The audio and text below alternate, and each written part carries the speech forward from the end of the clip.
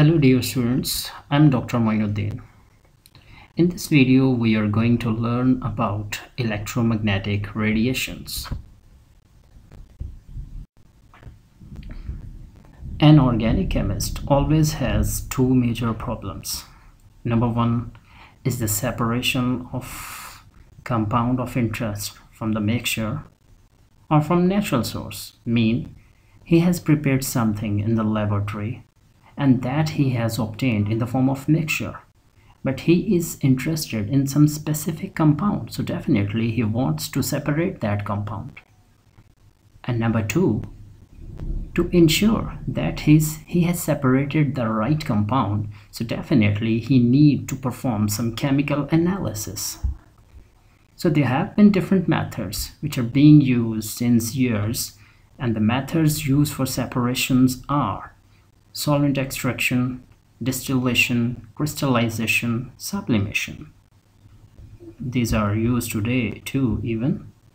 And the methods which have been used conventionally for analysis purpose, for example, for qualitative analysis, there is a conventional chemical test in which we perform basic test for the identification of elements, for identification of functional groups, and so on. And this makes our qualitative analysis. And for quantitative analysis, the classical methods which are in practice, they are gravimetric analysis and volumetric method, by which we can find out the quantity of our compound.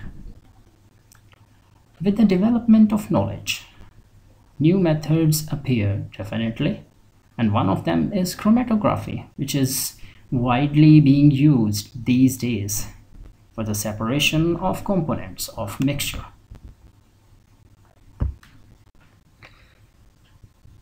Then invention of spectroscope in the end of 19th century further revolutionized the whole analytical process. In the beginning, spectroscope was being used only for qualitative analysis. But with the development in quantum mechanics and in electronics, we can say with the development in science and technology in next century, the use of spectroscope became more wider and wider.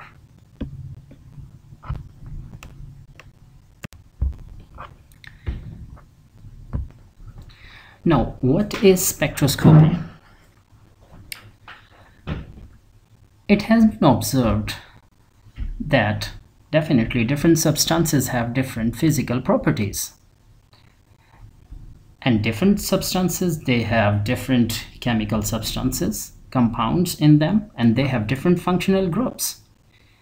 So these physical properties could be related to some of these functional groups.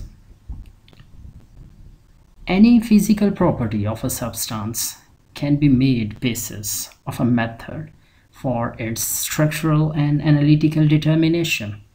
Means definitely a substance may have different physical property, and some of its property may be helpful for us for determination of its structure and other analytical information about it.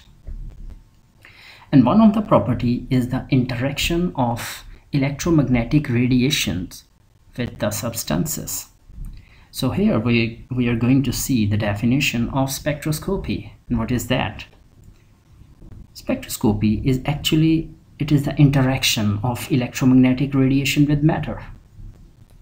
So in this technique, we do interact electromagnetic radiation with matter. And what is the purpose behind? Because we want to get information about our sample, what is present inside and in what quantity that is present.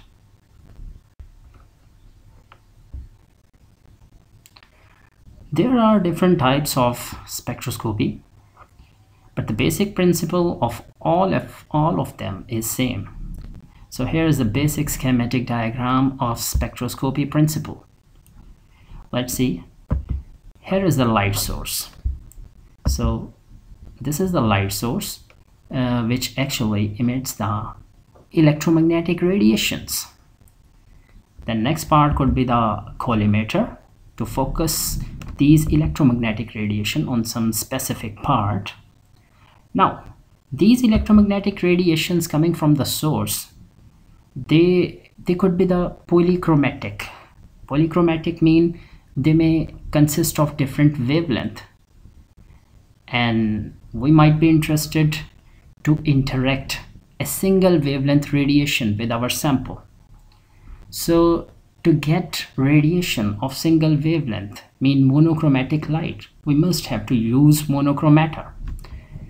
So here's the monochromator. Now what is monochromator? Monochromator is the device which converts polychromatic light into monochromatic light. And actually it consists of prisms and grating devices which disperse light into its components. As you can see in this diagram, white light is being converted into its components. Then we have set our wavelength selector on some specific wavelength which we want to interact with our sample. So here's the wavelength selector. For example, we want to interact only the yellow color light with our sample. So only yellow color is allowed to pass from here. The next part is the sample. So light passes through the sample. Some of the portion will be absorbed, rest may be transmitted. The next part is the detector, and then display, recorder, where we get the reading in the form of digits, absorption, or it might get in the form of spectrum.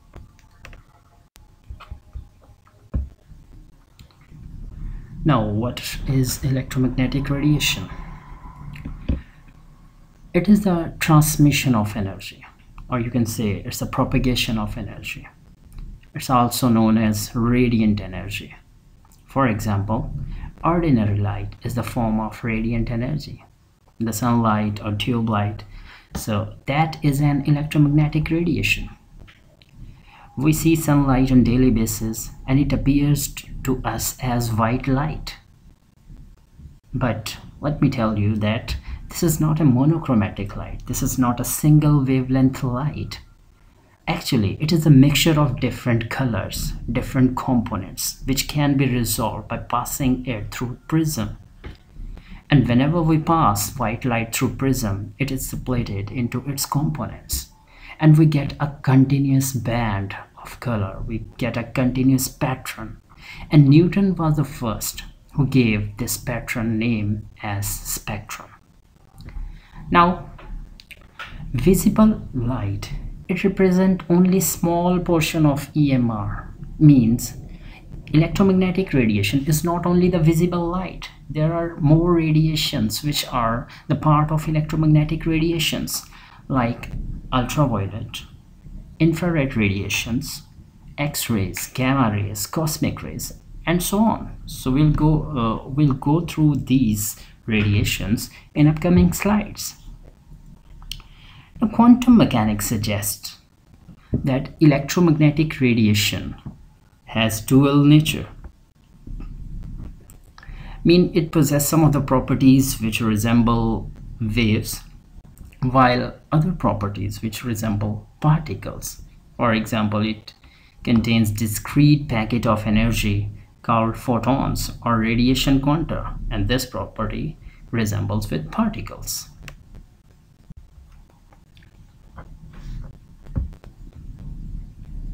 But when we are dealing with interaction of electromagnetic radiation with matter, actually it is the photon concept, the particle concept of radiation, which is almost always used. Now, each ray of electromagnetic radiation consists of two components. One is electric and other is magnetic component. And the waves of these two components travel in planes which are perpendicular to each other. Mean their waves travel perpendicularly to each other, and the waves are in phase. So what is this? That both pass through their maxima and minima at exactly same time. Now, because electromagnetic radiation contains electric and magnetic components, so definitely there is present electric and magnetic field. And that is the reason these radiations are called electromagnetic radiations. Now, if all the components present in electromagnetic radiations have same wavelength, single wavelength, so the radiation is called monochromatic radiation or monochromatic light, or we can call it the single color. And if the components present in electromagnetic radiation have different wavelengths, then the light or radiation is called polychromatic light. So as I told you earlier that there are different types of electromagnetic radiations. So how they are characterized from each other? So there are used different parameters for characterization, for their characterization. And number one is wavelength, lambda. So here is the wave. You can see there is crest and there are troughs. So distance between two adjacent crests or trough is called wavelength. It varies with different electromagnetic radiations, and the units, it is expressed in meter or centimeter, while there are some other units which can also be used like angstrom, and here's the conversion of angstrom with other units. For example, 1 angstrom is equal to 10 raised minus 10 meter, 1 nanometer is equal to 10 raised 9 meter, another unit is micrometer.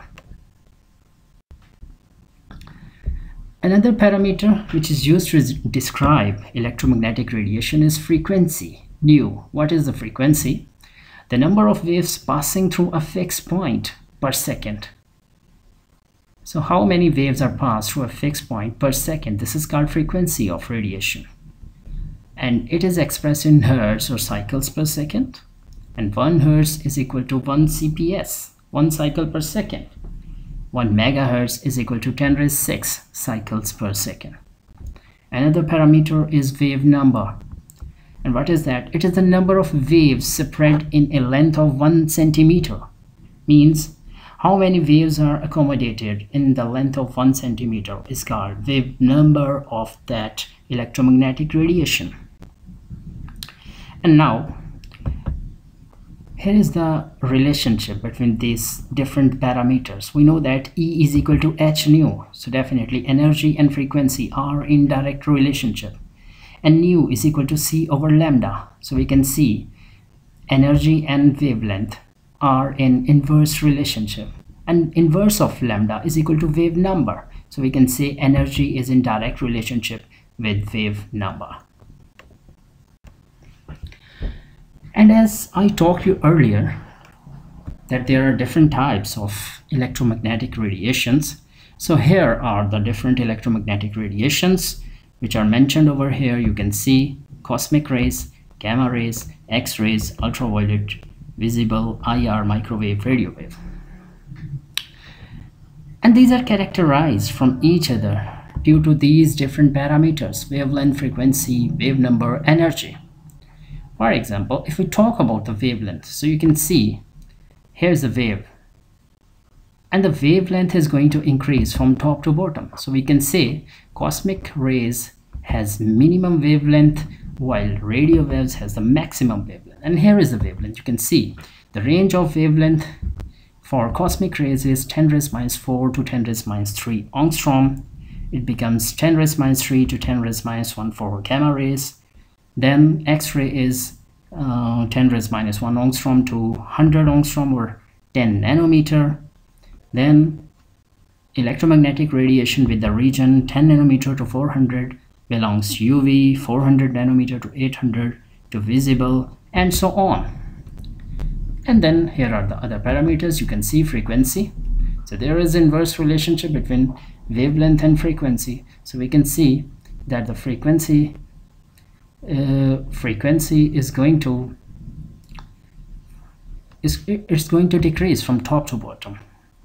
Same is the case with wave number. And then energy and wavelength are in inverse relationship. So if wavelength is going to increase from top to bottom, then energy is going to decrease from top to bottom. So we can say cosmic rays are most energetic and radio waves are least energetic. So dear students, this was all about electromagnetic radiations. Thanks for watching this video, and if you like my video, then like it and subscribe my channel to get in touch with my upcoming videos. Thank you very much.